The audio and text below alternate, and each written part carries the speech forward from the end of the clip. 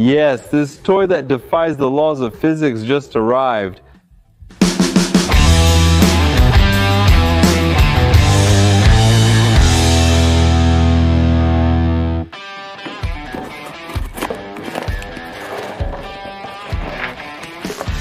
For those who haven't seen this thing, it's blowing up all over social media, this little video of the balls going down this mini roller coaster. How does this work? You put the ball in this little funnel, in this basketball hoop. Actually, it's better not to say that here on Manual do Mundo, because it's a trigger, right, team?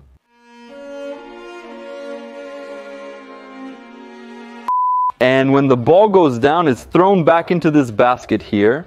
I saw several models, some made of wood and such on the internet, and we decided to buy this one because we found out it was for sale.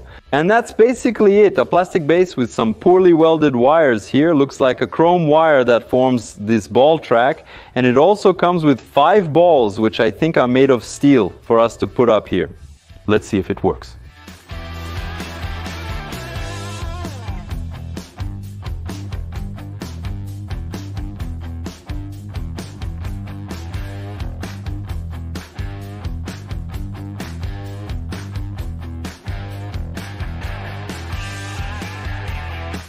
This thing is really crazy. I've never seen anything like it. We've already made here infinite chocolate, infinite motor, infinite power source, the outlet that lasts forever, and there's always some trickery. Come here. If you're wondering what this perfect ball is, we didn't make this ball.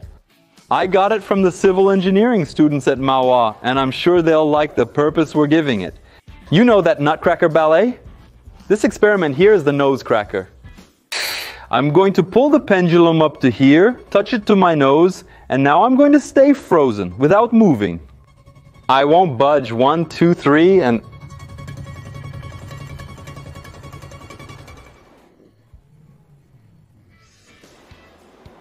That's a lot of trust in physics, huh? Do it again just so you can see how close it got.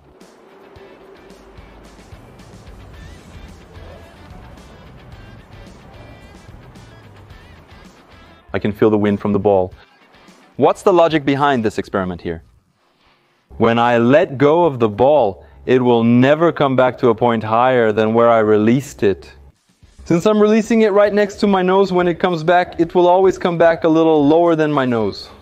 Because the energy I give it at the moment I let go is enough for it to go up exactly as much as it went down. In the end, it goes up a little less because part of the energy is spent on air resistance, the movement of the string, and so on. So it gradually loses energy. In short, the only way this ball could hit my face would be if I took a step forward or gave it a little push when releasing the ball. But that's not what's happening here. Here, the ball goes down the ramp, then it goes up to a height higher than the starting point where it began to go down the ramp. That would never happen on a roller coaster. This here is a standard roller coaster.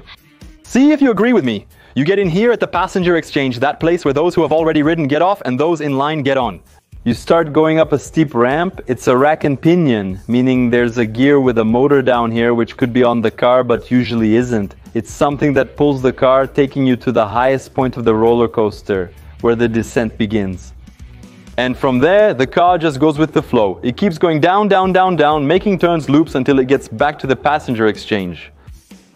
You can notice something. There will never be a point on the roller coaster higher than this one, the start of the descent. Never, never, under any circumstances, unless there's another rack and pinion, another motor along the way. But usually there isn't. On the roller coaster, you're always going down. And when you need to go up again, you'll need help from some external force. Not on this ride, right? It's like a roller coaster that doesn't have a rack and pinion and more. The cart comes back to a point even higher than where it started going down because the ball, when it jumps and comes back, it reaches a height even higher than the start of the descent, which would be the little hole in the funnel. Understand? We found the infinite energy engine.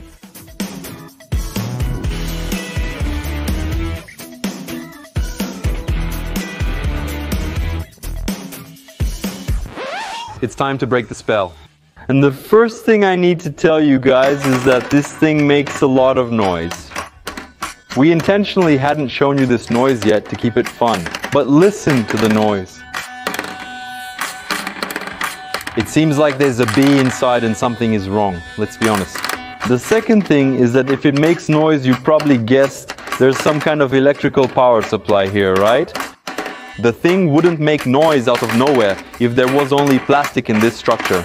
So as soon as we opened the box, we immediately noticed there was a USB connection. And to hide this connection, we took the toy apart and put it on top of this box, which can disguise the USB cable that's underneath.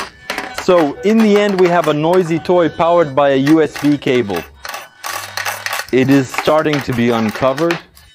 Oh. The question now is, where is the little secret? Where is the roller coaster's rack? What is the external force acting here to make these little balls gain momentum?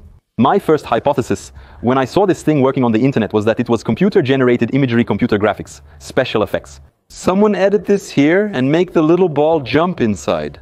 Later, we thought a lot here at Manuel do Mundo that it could be something a bit cooler, that there was more physics involved in the story. When the little ball was coming down here, it could trigger an electromagnet that pulls the ball. And at the moment it finishes the descent, this electromagnet turns off and it gains much more momentum on the way down and is thrown up here. But as soon as the toy arrived, we found out that it's much simpler than that. The first thing is that there's nothing at the base. It's just a little micro USB connection here that's sending 5 volts somewhere. What is that somewhere? If we follow the path of the wires, we find out that there's power running through these 2 pillars here. So when they go up, they're bringing power into this base, and this is where the secret must be. If we look at the little hole, you can already start to notice that there's something strange there. There's a small wheel-like part here. Let's open it.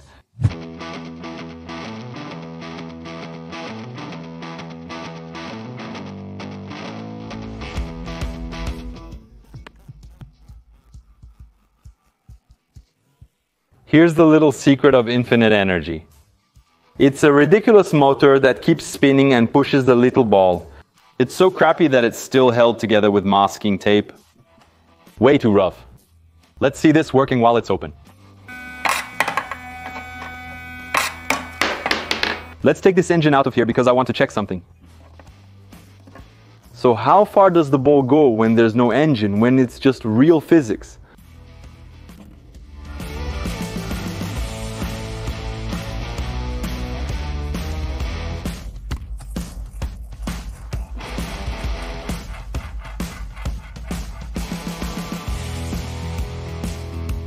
In fact, perpetual motion, infinite energy engine, a ramp that works forever, Santa Claus. But Ibere, when I saw this thing on the internet, the guy would run his hand underneath and everything. There wasn't that trick you showed. Everything was perfect and it worked. But there are people who really want to believe in Santa Claus, right? So let's go. Let's replace this USB power supply with batteries. I'm going to solder here and put in a battery holder for 3 batteries that will give 4.5 volts. USB is 5 volts. It's pretty much the same thing. Listen to the small sound. Now that's it, just like that annoying guy I saw somewhere. Without any wires. Perfect. No tricks at all.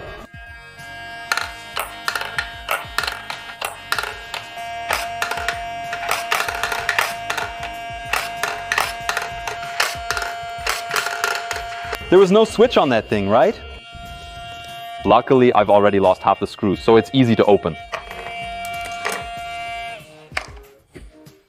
I know you must be in the mood to see infinite motors, infinite energy, so it's worth checking out the stealing motor. Some people have already called it infinite energy, but that's not what it is. Still, it's a really cool thing.